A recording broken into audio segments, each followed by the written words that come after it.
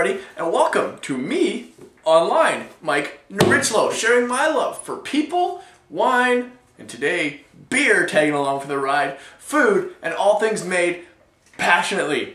Alright, today's episode, like I mentioned in the past, we're intersplashing some beer reviews for you just to check out what's kind of new, what's out there, what's there to taste. So doing some beer today.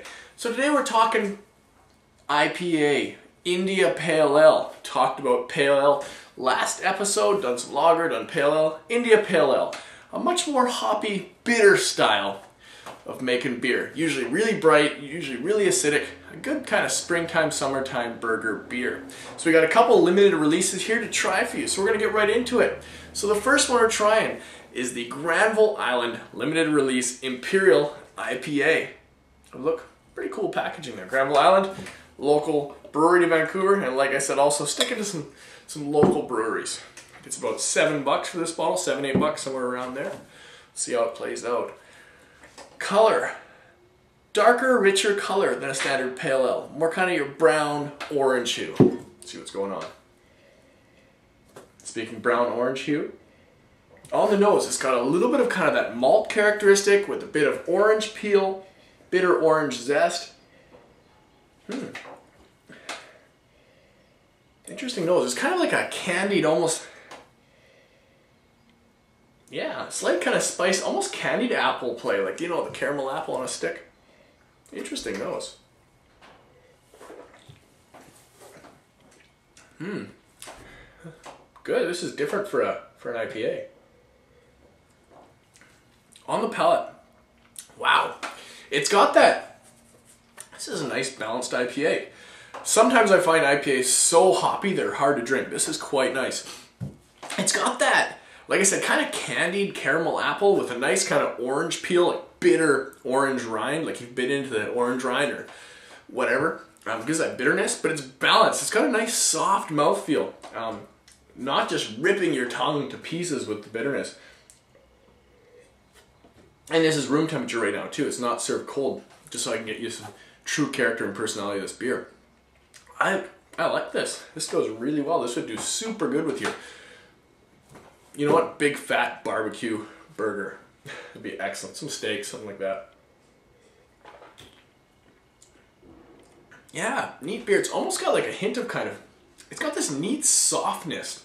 Neat soft, almost kind of butterscotchy, almost kind of doughy, if that's a good word for it. Yeah, it's just soft, doughy, butterscotchy, caramel apple, orange peel.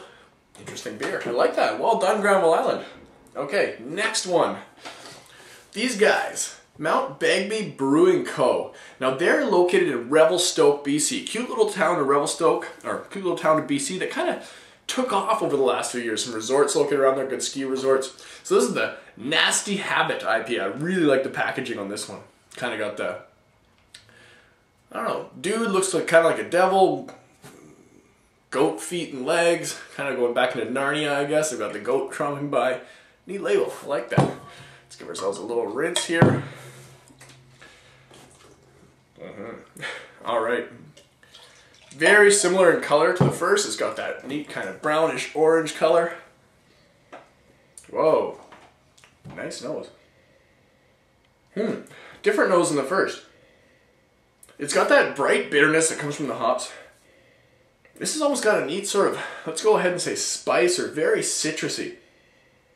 Yeah, extremely citrusy. A lot of that orange peel, but almost like you've thrown a little bit of lime into this one. A little bit of salted lime, let's put it that way. And I'm going to venture to go into like the almost cantaloupe realm. Kind of melon. Yeah, a little bit of almost honey and melon and a bit of, well, this one's kind of good. This has got a neat nose on it. I like this. Like buttered toast. Buttered bread. Neat IPA.